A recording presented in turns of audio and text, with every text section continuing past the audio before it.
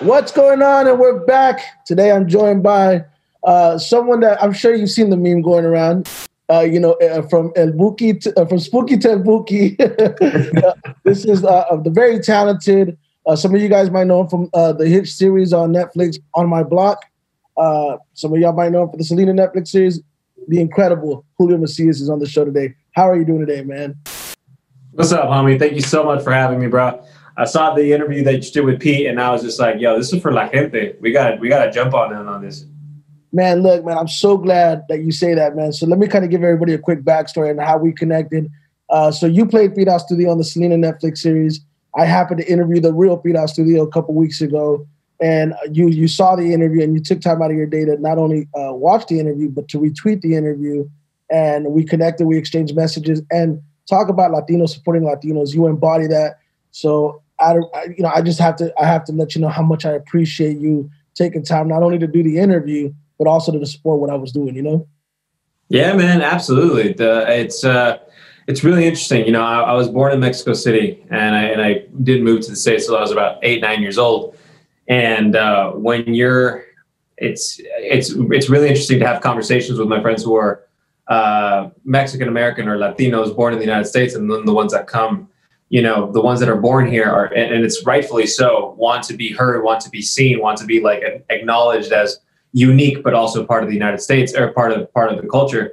And you see a lot of immigrants come in and try to assimilate as quickly as possible.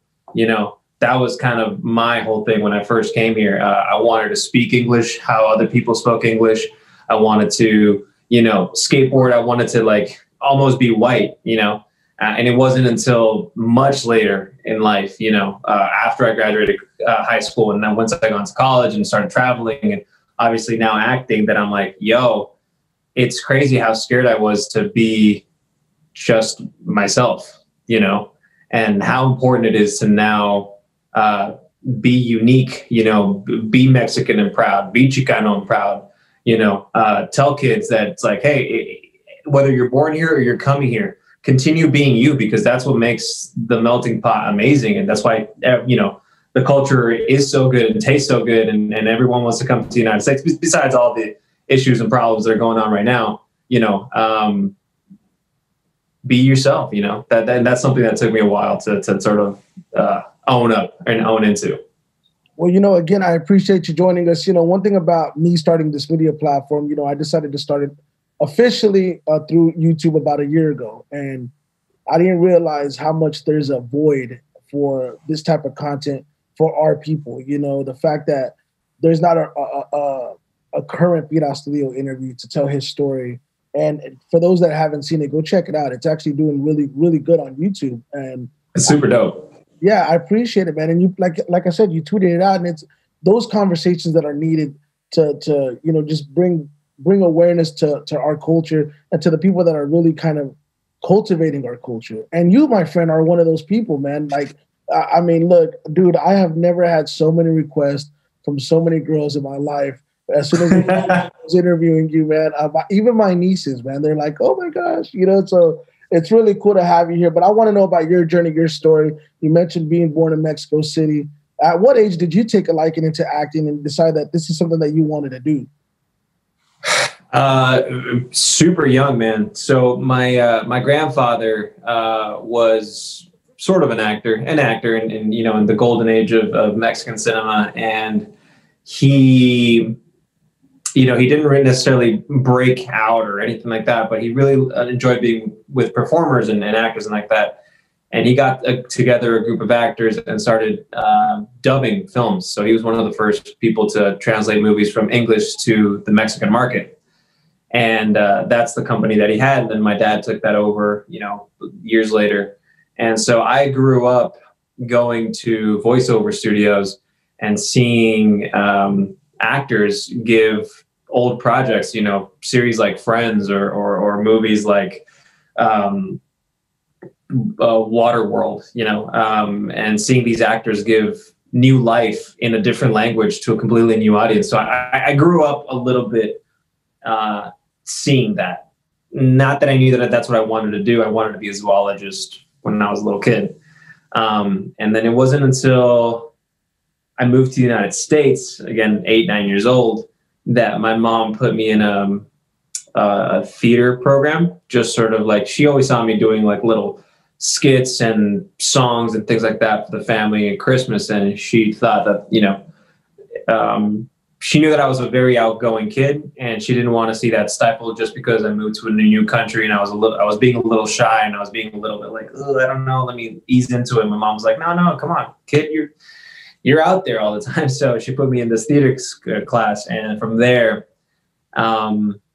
yeah, man, that I caught the bug, and from there on, it wasn't until like literally my senior year in high school where I decided this is what I'm going to do. But since then, since I was 8, 9 years old, I started had the bug of storytelling, of watching movies in a different way, of being very attracted to characters. The more an actor morphed themselves into something else and were able to do that realistically, that was the stuff that attracted me. When I went to see a movie or a play, it wasn't, and it was never really like the leads. The leads were very interesting and they drove the story forward, but it was these side characters, the ones that brought life to the world that these other actors were inhibiting.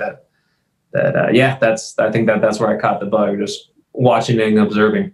Was there a specific, role that popped out to you at an early age that you're like, that inspired me? That was a role right there that kind of got me wanting to pursue this or really take it serious, Yeah. Take it serious. It was when I decided that I was going to get into this. Because when you talk about acting with a lot of people, they say, oh, when you're, rich and famous, so there's this expectation that if you go into this career, you're a failure if you're not rich and famous. So it was when a lot of my friends were starting to go into theater and this and that, and went to New York to study theater, that I learned the concept of a working actor, an actor who can make a living doing what he loves, without necessarily having these huge acclimates. Like, they can pay their rent, they can pay their mortgage, they can pay for their car payments, they can pay for their kids. They can live a normal, comfortable life doing what they love.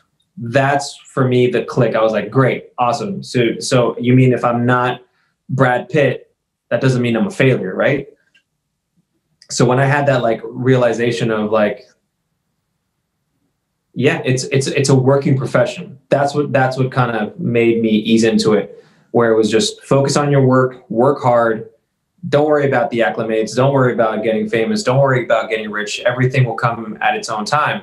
And even if you don't get to that height, if you have a body of work and you're consistently getting paid for that work, dude, you made it. You're successful. You're a successful working actor, And as for later on in life, I started, revisiting, if you want, the classics and actors that you really look up to. But when I was a kid, I loved Eugenio Derbez and Jim Carrey.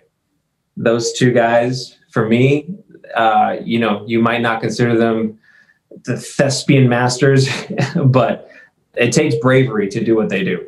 To just say, I'm going to go 150%, and if the director wants to bring me down, they'll bring me down, but they go for it. You see Liar, Liar, you see Dumb and Dumber, you see Ace Ventura, you see everything with Eugenio Derbez when he was doing sketch comedy in Mexico. These characters are so out there that you really got to be brave to pull something like that off. That's awesome, man. And I think one thing that you said earlier in the conversation about, it wasn't always the lead actor that attracted you to the love of acting and wanting to get into this. Obviously right now you're on a hit series on Netflix called On My Block, which, by the way, man, sensational work, man. I've watched the whole entire 3 seasons, and you really, really, man, bro. I'm not just saying this to oversell, but you are doing a job on there, embodying that character. Because the character on the show, for those that aren't familiar with the show, I highly recommend you guys to check it out. It's on Netflix. It's called On My Block. You play a character named Spooky. Now, I know that in acting, it's hard to not get stereotyped. you know, where when you know you're a Mexican American actor, you're a Mexican actor, they automatically want to, you know, put you in as a cholo. But you play a cholo on the show, you know? And you do a damn good job of it. One scene in specific that really popped to me is the scene with Spooky and his father. And to me, man, oh my gosh, I watched it. I was like, bro, great work. Let's talk about the show. Let's talk about it being a hit, man. Let's talk about, I mean, there's no way to predict this because obviously you talk about acting. You talk about being a working actor. You talk about the grind of, you know, I hate to use the term making it, but the term of getting a break and becoming mainstream. This show, in a lot of ways, has become that. And it's a breakthrough for you. What are your thoughts on the show and what it's become?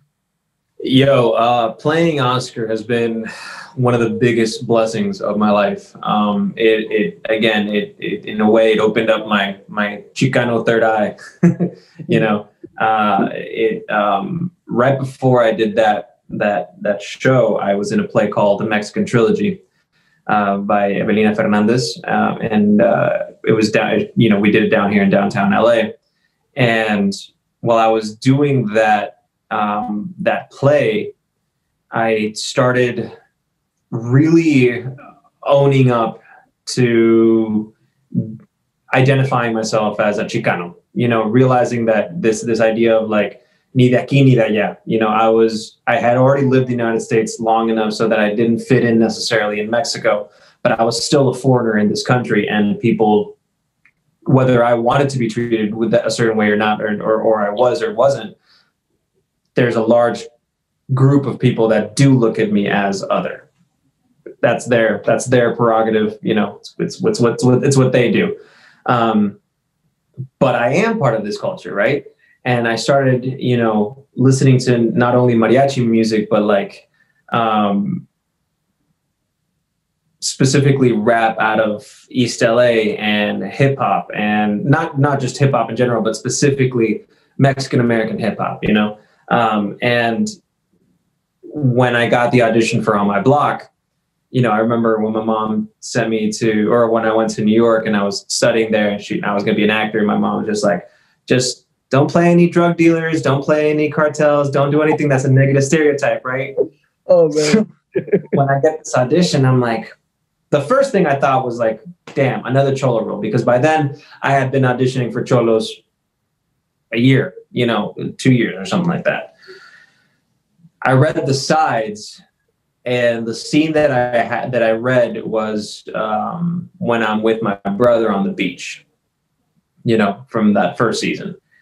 And it gave a different dimension. Yeah, this guy's the big bad. Yes, he's running shit. Yes, he's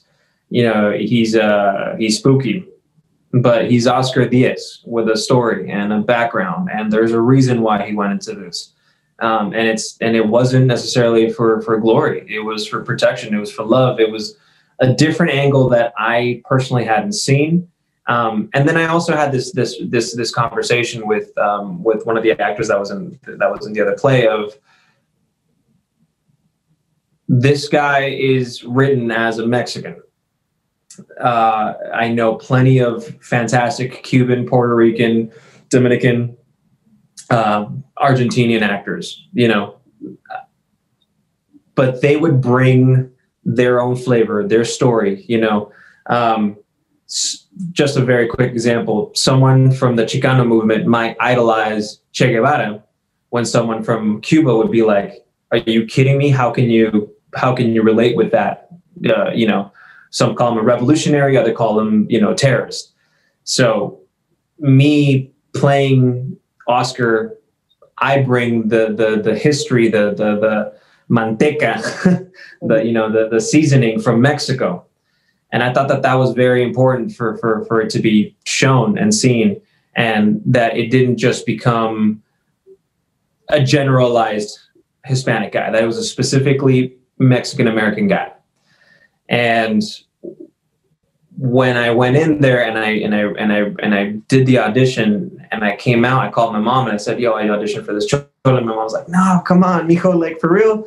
Like, can't you be like Prince Charming or this or that? And I'm like, Mom, these are these are our stories. You know, I know that you like to keep me in a certain bubble, and you want, you know, like every family wants their kids to do better and better and better, and, you know, move up that social ladder. But these are prevalent stories, and I haven't seen a story been told this particular way. And I don't know, I felt a responsibility right from the audition, even before booking it. I felt a responsibility of playing this three-dimensionally, sucking up as much as I could from the words, you know. Even if I only have 3 lines in the scene, I want those 3 lines to be just soaked in context, so that it doesn't feel like this is like just some random gangbanger, you know, so that it tells the story of a community and of a struggle. So, wow. I mean, what do you make of the success of the show? Because I know no one could have it be as big as it is, and for people to catch on to your character as much as they have, because, you know, it has become a breakout role. It really has. Yeah, it's cool. I'm not gonna lie, I'm not 100% super a fan of the I like people. My biggest compliment was when people don't recognize me, and then there's a moment of like, oh, that's you, dude. You know, that's like, for me, I'm like, awesome. The other stuff, it sometimes feels a little bit invasive, you know, in your personal life, but I understand that that comes along with a very positive, which is the success of a show, that people are watching the show. That means that not only are people watching the show, but really loving the show and understanding the show, and they see a character like Oscar, like Spooky, and they think twice. You know, they see it, that now they might see someone who's just wearing baggy shorts and a shirt and not immediately associate him with he's gangbanging. Like, no, man, maybe he's just wearing something comfortable, bro. You know, and that they have a complexity to them. You know, a three-dimensionality to them that is not just what's put on them. So I think that the show does that very well, and the popularity of that show makes sure that it's like broad across everyone. I was in 2 years, not this Christmas, the previous Christmas, I was in Spain, and I got recognized in Spain, which was, for me, I was like, yo, on my block's real. Like, getting recognized in LA, I'm like, that's cool. Getting recognized in Spain, bro. Yeah. Yeah. That's when I knew that it's like, yo, this is hitting next level. I had actually seen a story, if I'm not mistaken, that you were out with your parents one day, and that somebody had a double take, and they're like, "Oh, that's you," and then you're like, "Hey, you could approach me."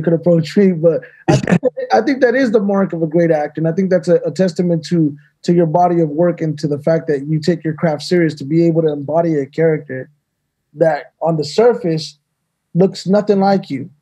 Is the complete opposite of who you are, but you can tap in and bring that character to life. And I feel you've done a sensational job again. And I got to give you props. The fans were clamoring. They wanted me to ask you, you know, what's up with season 4? You know, like that's a, you know, an FAQ. You know.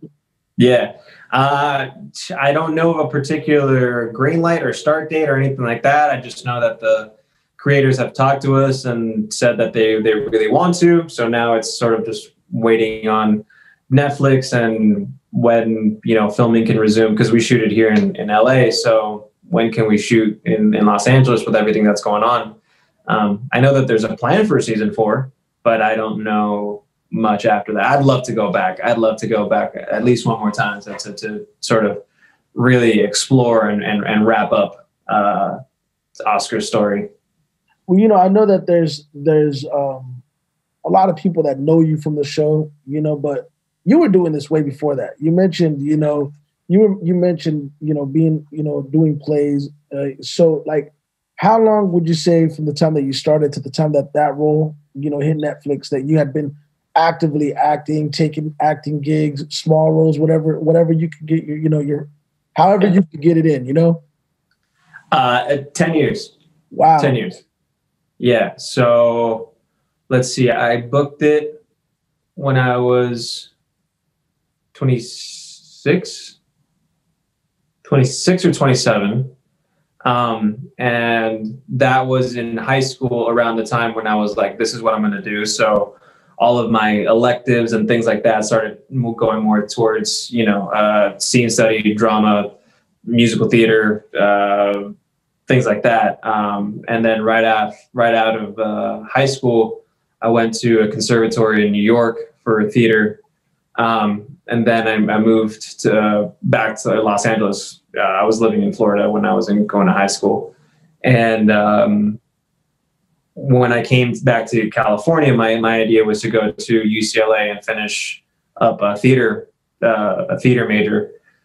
While I was doing my transferring, or my classes over at Santa Monica College, trying to transfer over to UCLA, I realized that film is really what I wanted to be doing, and not just in front of the cameras. I wanted to not direct, but produce. I love producing. I love getting a team together and grabbing a story and from the beginning to the end, where I am sort of like broad strokes and let every individual artist do the best thing that they can do. So then I decided to go to film school. And I went to the New York Film Academy here that in Los Angeles, and I had a great opportunity of shooting a lot of stuff at the Universal Studios backlot. And there I met Alfredo Ibarra, who is essentially my business partner. And he's a director, and together we started Blank Films back in 2013. Well, 2011, 2013 is when we like incorporated, and we started shooting music videos, and we shot our own feature film for Cine Latino with like an unbelievably ultra mega low budget. But we're like, hey, someone's going to give us money to make a movie. We're going to complain that we don't have enough money, or are we going to make this movie? So we made the movie, and all of this while I'm still taking acting classes, improv classes, auditioning.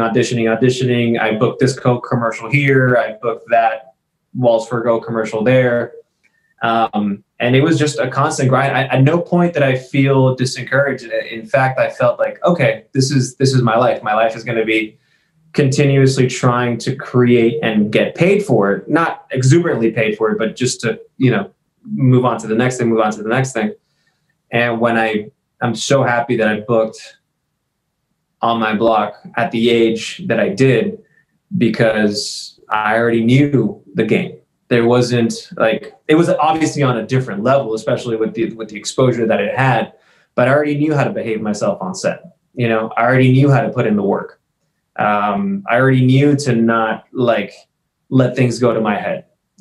I had already worked with other actors and performers who it works for them, but they hold themselves with this, I'm so much better and more important than anything else here, that I'm like, no matter what I do, I am not going to be that on set, Yeah, so. I think it's important. I think it's timing. I know a lot of people always want to think about right now rather than the right time. And you learn the etiquette as you go on. And you mentioned, learning the etiquette of knowing how to be prepared, knowing how to conduct yourself, knowing how to be prepared for the opportunity that when it presents itself. And I think that 10-year journey to get to that point was in a lot of ways like that was just paying your dues, man.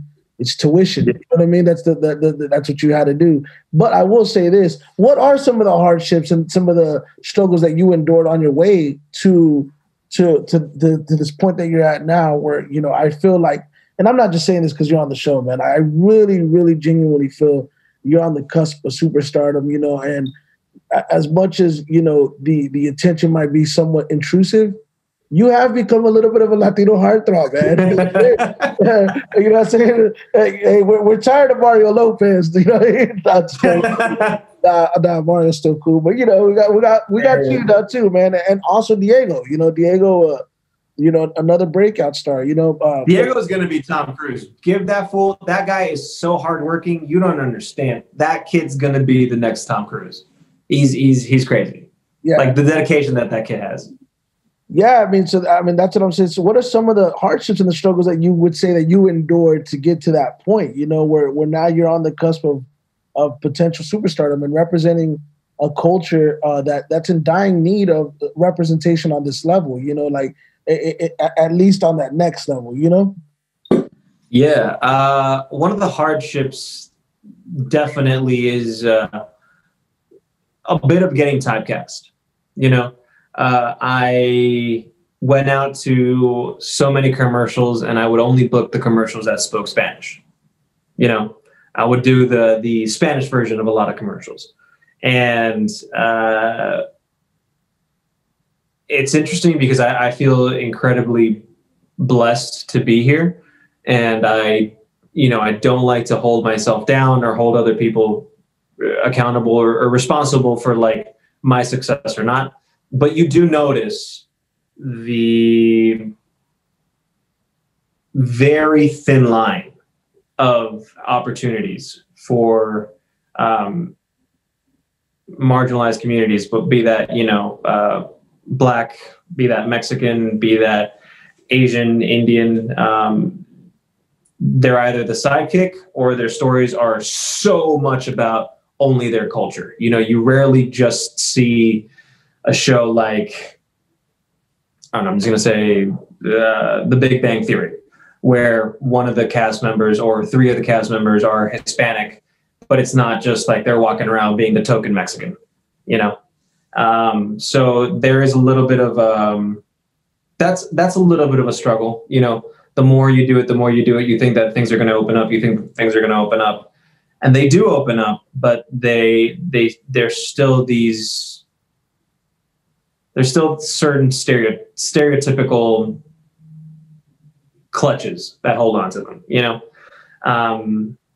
that's a constant. You know, I think another thing that, this whole year, because of COVID and whatnot, I don't know if it's going to be forever, but I've been sober, so no drinking or smoking weed, which is something that I did my entire 20s. And I think that that was a struggle as well.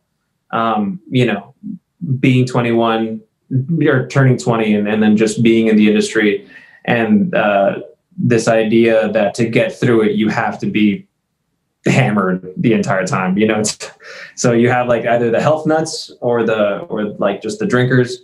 And I definitely went through the drinking stage. And that didn't help. The moments where it got hard, instead of buckling down and, doing a little bit better, I would just grab the bottle. So I'm happy that I've kind of like transitioned out of that. But I think that that's a struggle that a lot of people don't necessarily mention, what you do to cope with not getting the job. I want to say this, and I want to get your perspective before we go on to the next thing that I want to talk about in regards to, being typecast. You mentioned some of those hardships. I believe in 2021 especially, we truly can control our narrative in regards to content creation. One thing that stood out to me was the director that produced the Bel Air trailer on YouTube that went viral, that eventually caught Will Smith's attention, which was like a drama version of Bel Air, The Fresh Prince of Bel Air. Mm-hmm. Now it's being picked up as a full series for Peacock, NBC or whatnot, I believe, or HBO. Yeah. But I feel like, and maybe it's because I've been on Clubhouse lately. I've been on the app Clubhouse, and everybody's on there kind of giving their perspective on what's wrong with, our culture, specifically, Latinos and Mexican Americans. And, I just came to the conclusion, like, hey, we have enough firepower. You mentioned having a production team where we can legitimately produce our own content and publish it whenever we want on these platforms. Why do you think people don't do that more often? You as an actor, for example, you had a production team, or you have a production team. You mentioned, doing music videos. Did it ever occur to you, like, hey, man, I'm not getting the role that I want. I'm going to create the role that I want, and I'm going to film it myself, and I'm going to put it out myself. And even if it only gets 1,000 views on YouTube, I'm going to roll the dice and bet on myself. How do you see that? Yeah. For me, it's, I am much more interested in the story and the narrative than I am about my own portrayal. Like me, so there's like two Julios that exist. There's the Julio actor, and the Julio actor is cool with letting other people give him opportunities. Hey, I want you to be Pete Astudillo. Hey, I want you to be Oscar. Hey, I want you to be Batman. You know, like, cool, give me things to play, and then I'll do my best to do that. When you put me in the how can you do your own narrative, I'm usually the last person that I think of. I'm like, oh, I would like to be a surgeon, and then I write a story around me being a surgeon. Rather, I'm like, hey, I heard a story about this really cool Hispanic surgeon. Let me build the team. Let me go get the writer that's going to write the best film. Who can we cast in this? You know, and if the conversation comes up, hey, Julio, why don't you play? It's like, is there anybody else that can play this? No? Okay, then I'll play it, you know? I'm writing a cartoon series right now called Brujas with the actor who plays Ricky Vela on Selena. His name is Hunter Reese Peña. And when we're writing this cartoon, a conversation that we always have is that where do we want to fit in this narrative? And I think that there are plenty of shows that are not only needed, but are essential, that put these issues and these problems right in your face. You know, a show called like I May Destroy You, I think it's called, on HBO, where it pushes sexuality and assault and gender fluidity, and it puts it right in your face because that's what it needs to be, and people need to feel uncomfortable and understand that these stories are happening. At the same time, I think that we can have stories that are of marginalized communities without necessarily it being about the marginalized community, if that makes any sense. Yeah. So right now we're doing the balance right now in this cartoon of having the cast be entirely not only female but Hispanic, but then making it about the witchcraft and the brujeria that they do, and touching here or there on the fact that they're Mexican, but not making it so that it's so heavy, so that audiences can get used to just seeing a Mexican family without it being like, amplified times 10. You know what I mean? Like where it's amplified times 10. Because I agree with you, and what I'll chime in and I'll say is that the reason I say about controlling the narrative is because, truth be told, man, I've been extremely inspired as of late. You know, I have a production team that I work with out here. You know, we do obviously this talk show that we're doing virtually. Mm-hmm. We actually have an in-studio production, and I've just been thinking on that, man. There's so many stories that I want to tell for the people that I admire. You know, whether it be pro boxers that I'm affiliated with, or it's actors that I'm meeting, or entertainers that I'm like, I almost want to create a role for you so people could see how damn good you really are. You know what I mean? Because sometimes people don't understand it, but I just feel like because we can control that narrative, and because we have the ability to just say one day, hey, you know what? Julio has a production team. Let's go out there and just create our own stories. And not just within our culture. I'm talking about in general, stories that I feel can be told. But I really appreciate your perspective on that. Real quick, I know that we're talking away, man. Selena Netflix series, man. You get casted as Pete Astudillo. I think, you know, anybody that's Mexican American, Mexican period, Latino in general, you know about Selena. Going into that role, when it was presented to you, what were your initial thoughts, and like how much of a fan of Selena were you going into the series? That's, you know, I wanted to know about that. Yeah, so Selena was like a name that rang true, like Pedro Infante, you know, like it's just a name that is in the ethos of these Mexican American gods, you know. But my dad's not huge into music, and my mom really liked Creedence Clearwater Revival and the Beatles and things like that. So growing up, I knew of Selena, but I didn't really know her stuff. I knew her more through my cousins and stuff like that, you know. Like my cousins, when my parents would go to sleep and the real party started, then Selena would turn up. So I associated Selena with like liveliness and a youthfulness that my parents, who are a little bit older, didn't have. So when I booked the show and I immersed myself, I became such a fan of not only Selena, but Los Dinos, all of them, you know, understanding that it was a group and it's not, you know, you think of Selena and you think of something like Beyonce or just like a singular act, but it was a group, you know, and each one of them brought so much. Like, I wish I would have had that interview with Pete before I started. It was so funny, man. A friend of mine was like, hey, you know, because I had interviewed AB, and the interview had started getting a lot of rave reviews right around the time the series hit. But I had already interviewed a month prior, so it was like an interview that was just sitting there that just caught fire because we went pretty deep, man. We did an hour and 45, and we just had really, really great conversation. And I have a relationship with AB, so we were able to have that conversation in a way that I don't think he was able to do with anybody else. Like, why don't you go get an interview with Ir Studio? Because I was trying to get an interview with Suzette, and I was like, I didn't even think about that, man. And I'm a fan of Pete. You know, you watched the interview, so I grew up, you know, in an independent record shop. My mom owned an independent record shop, Tex-Mex Music. His music was part of my childhood. So when I finally get in contact with him, and we had a prep conversation prior to doing the interview, I was just like, man, your story really needs to be told. And I'm so glad that, you know, in the series that people are starting to see how much of a role that everybody played in the success of the megastar that is Selena.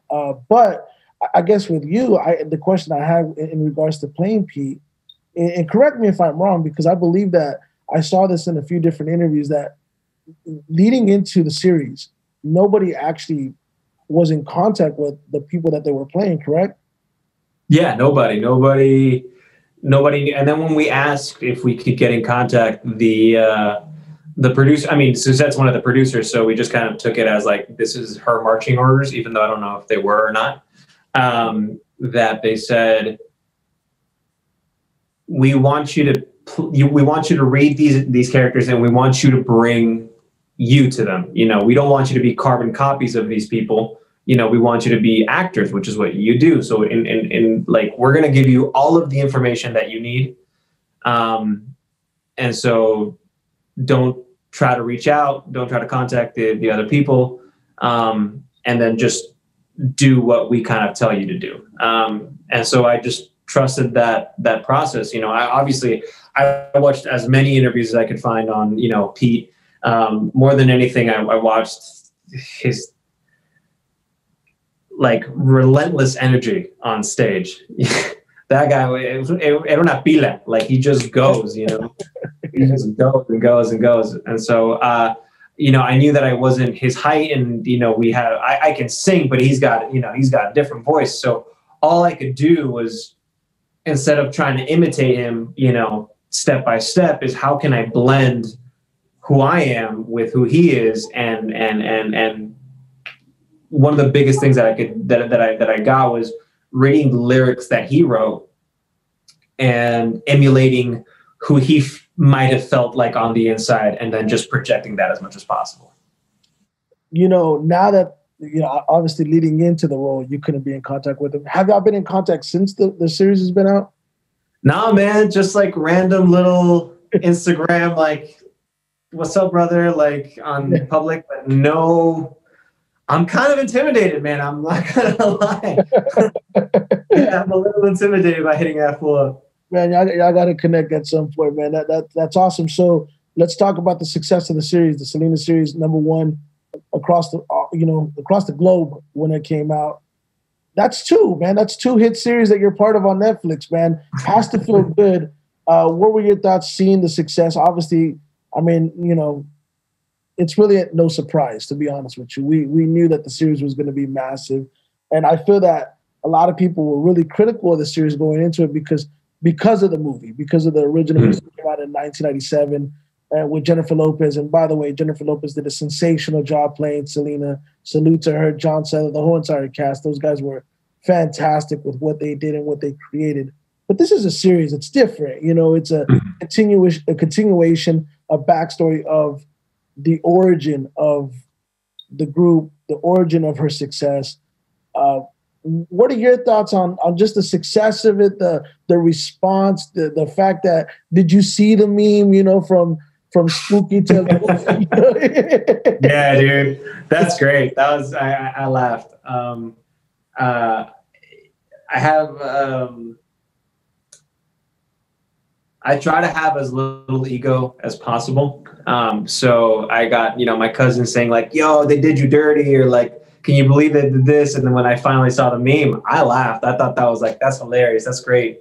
Or when Netflix said your haircut before quarantine and your haircut after quarantine, and then they did Spooky and Pete. I was like, that's great. That's awesome. Yeah. I From the way that we filmed it, it was kind of like a really long movie. Everyone was down in Rosarito, and they had us pretty much quarantined in for the second half because of obviously COVID and everything. So we became super tight, super close, all of us, and we hung out together. We partied together. We sang together, and it became like this really, like Los Dinos, we really, connected like band members.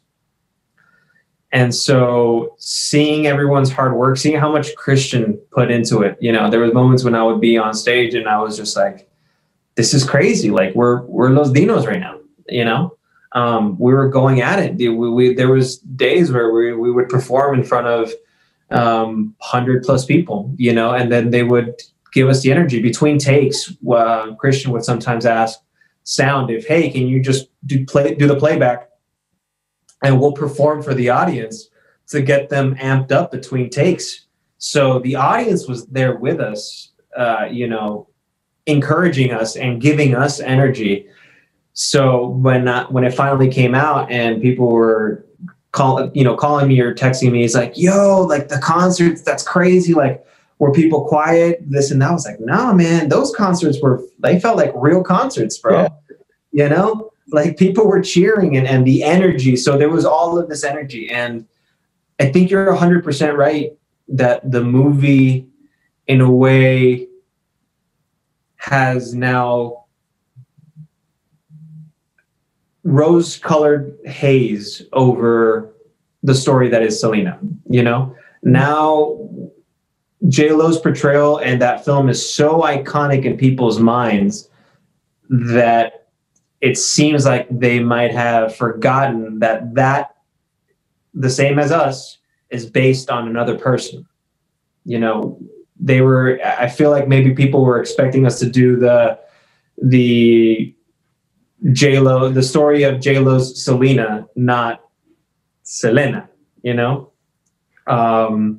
but the biggest compliment that we got was from AB and Suzette when we got like a general call with them.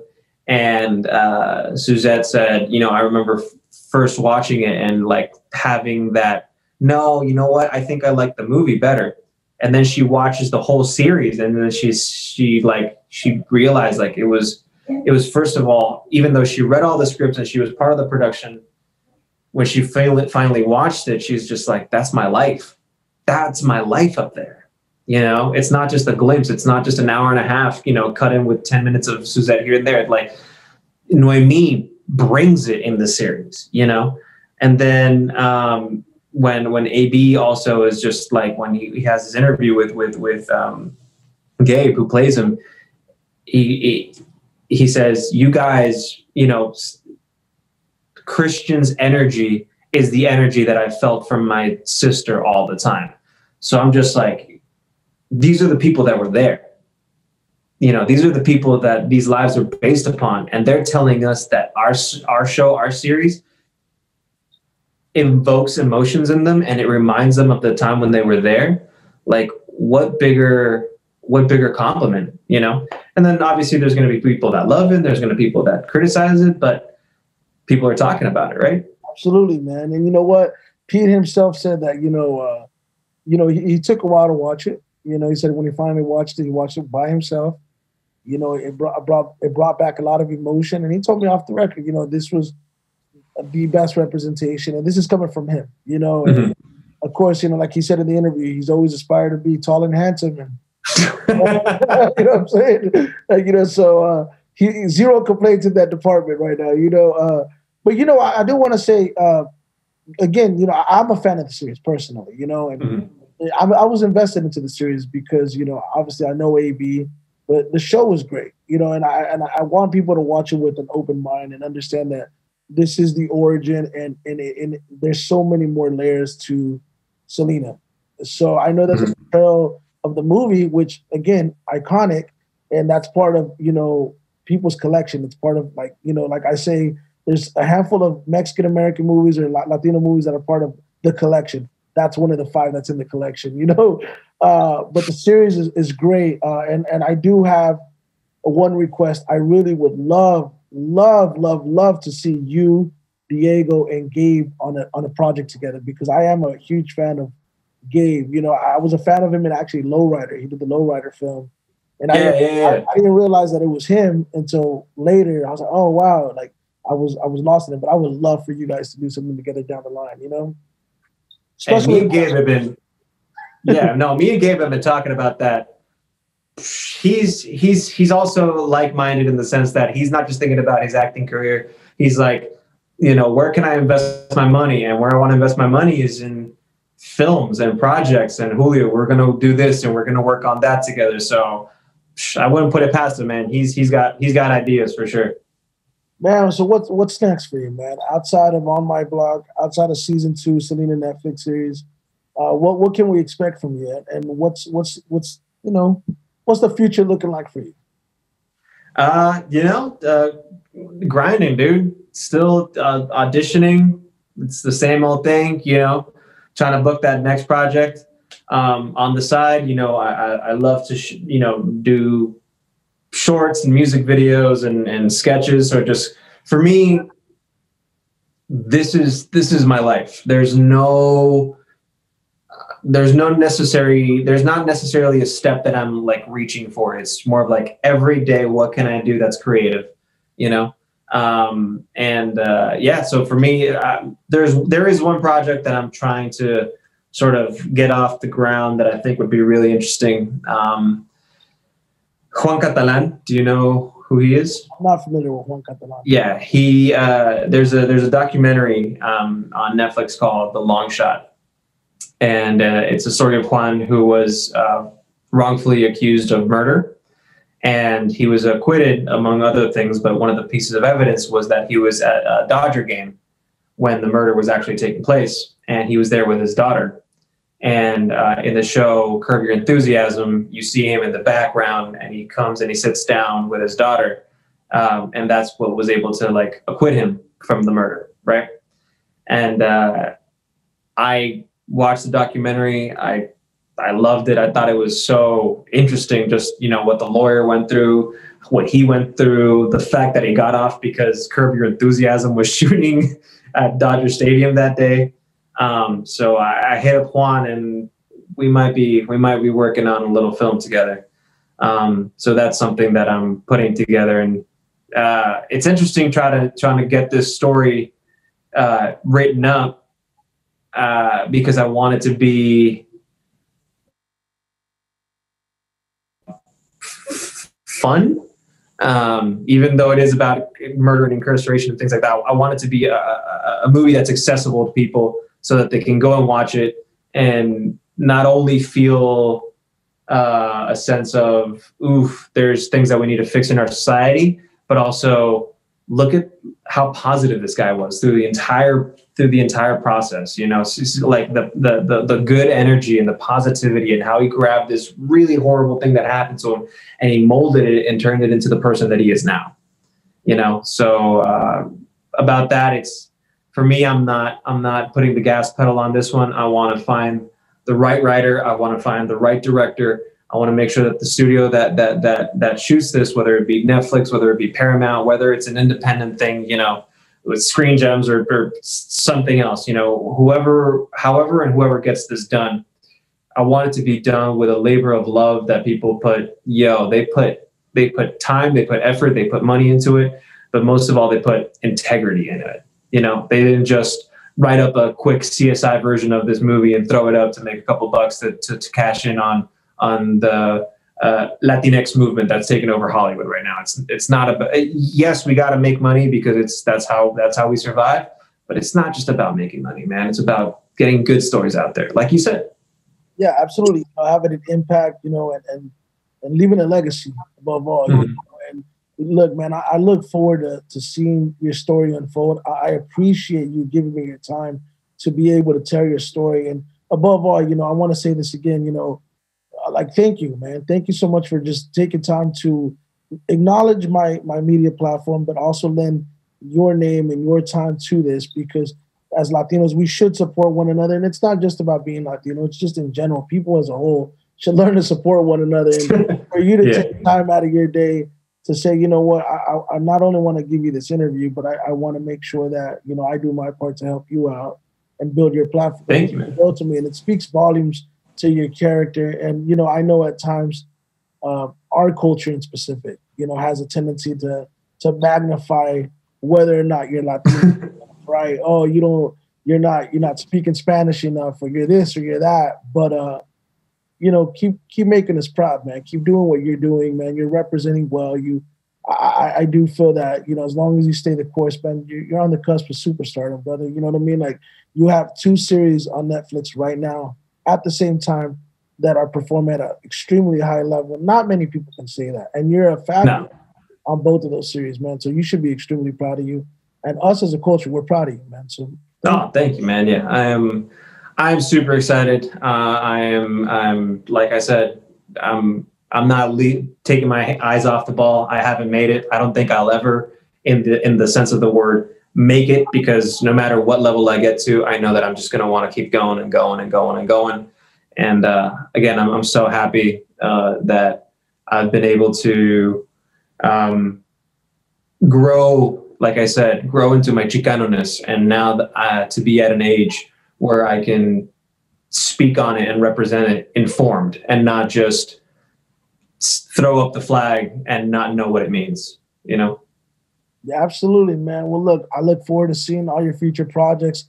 Look forward to seeing season 4 on my block. Look forward to seeing season 2, Selena Netflix series. And I look forward to seeing your independent projects as well, what you do. I know you talk about music videos. I'll ask you here in a second off the record. But yeah.